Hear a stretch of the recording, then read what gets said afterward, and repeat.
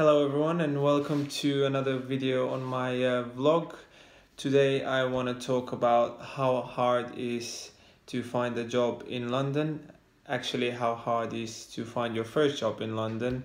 But before we get into that, I'd like to say thank you for watching this video and thank you for watching the other videos as well. If you do like videos like this, please like it and share your comments. I would like to hear what your thoughts are.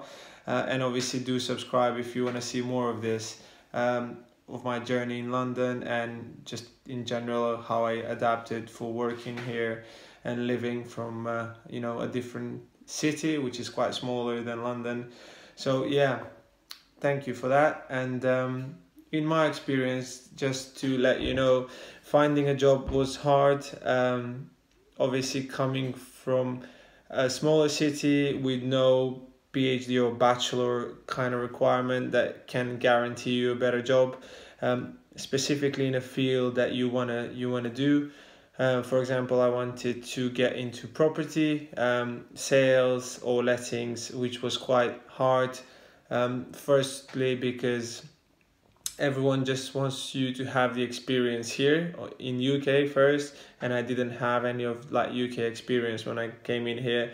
So approximately I think it took me about 4 months of actively applying every single day, maybe more than 50, 60 applications a day, for 4 months. Obviously meanwhile I was doing day-to-day jobs where they can hire you just for a day to do light construction work and painting and stuff.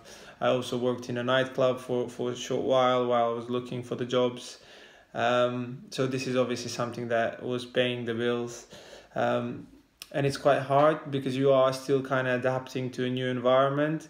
It's totally different. It's very overwhelming when you come from a smaller city, where you pretty much know most of the people and how everything works, going into a bigger city where you don't know anyone and basically you're trying to get a job that you're not pretty much qualified for, and there is loads of competition. So that was quite a fun process, and I would definitely say the interviews themselves would help a lot.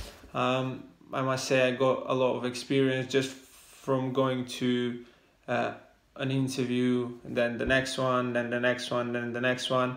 You get a bit of knowledge on every single interview. So I think I got about maybe 10 interviews before I get my actual first job, which was for a smaller company that was doing sales and not lettings, just sales.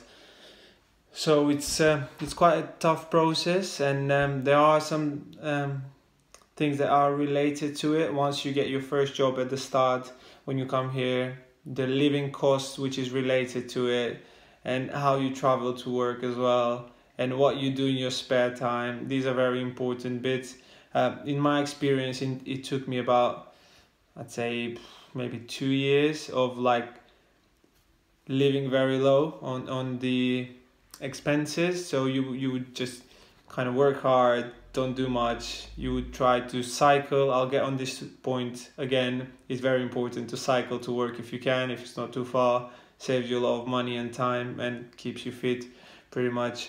And in terms of your free time, you don't really want to extend too much. You don't want to spend too much and go out too much, and you just have to kind of keep in mind that it's a long journey.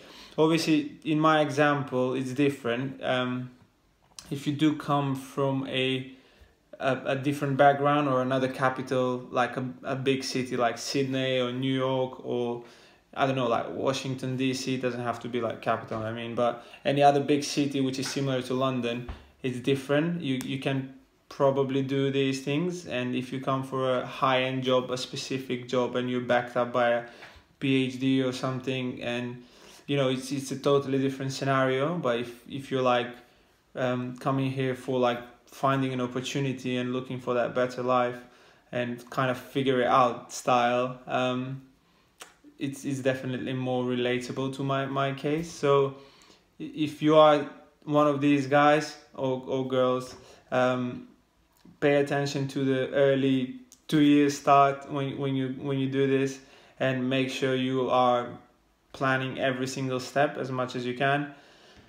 The living cost is quite expensive if you wanna, do all the normal stuff, and obviously there is a lot of fun things to do in London, so your money just goes like that. But yeah, if you do manage these things after like 3 or 4 years time, obviously I've been here like 4 years now, and I would say like now I'm quite comfortable, but in the first 3 years you just really need to plan everything, work hard, and be very focused on these things.